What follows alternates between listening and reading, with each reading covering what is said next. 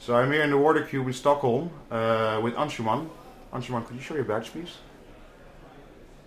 Thank you very much. So please, Anshuman, introduce yourself and tell us a little bit about what you're doing here.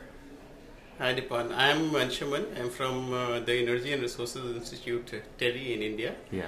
I'm here kind of talking about the opportunities one can have to save and recycle wastewater that's otherwise going waste into the drains, especially in the railway sector. Oh. There's a huge opportunity to recycle and reuse the water that is otherwise going waste, and that's not only about one particular railway station. India has a huge network, one of the largest network of railways, and recycling and reusing that water can save huge amount of water, as well as there are a lot of cost benefit analysis and savings on the fresh water which we are using. So that's the topic I had been talking about, and I think that's a very important issue of recycling wastewater. And so could you briefly explain a little bit, just summary on how you want to recycle this wastewater? I mean, what's the plan? It's very simple at the moment because the kind of supply that we have, it's a mixed supply. It's just one supply which comes at the railway station, used simultaneously for drinking as well as for washing purposes.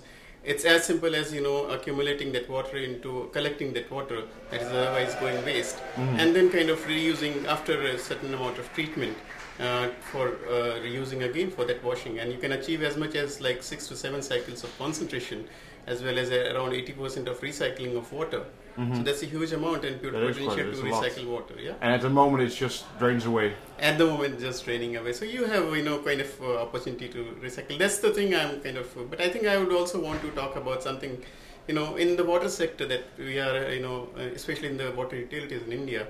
There's a huge scope of saving water through the water audits. Actually, at the moment, water audits are not very much prevalent as a routine practice, standard practices in our supply and distribution system.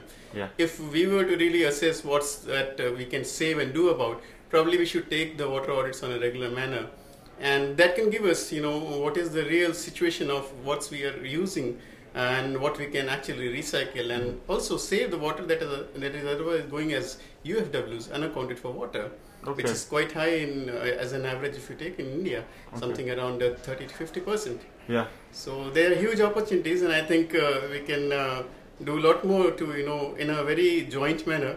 I think, and everybody has to play a role, maybe government, people, as well as the NGOs. Yeah, definitely. Right. So, as a closing statement, water. What's it all about in your experience? What does that mean to you, and how should we move forward from here? Water is everything. It's your religion, it's your politics, it's your resource, it's your way to live life, it's your source of life.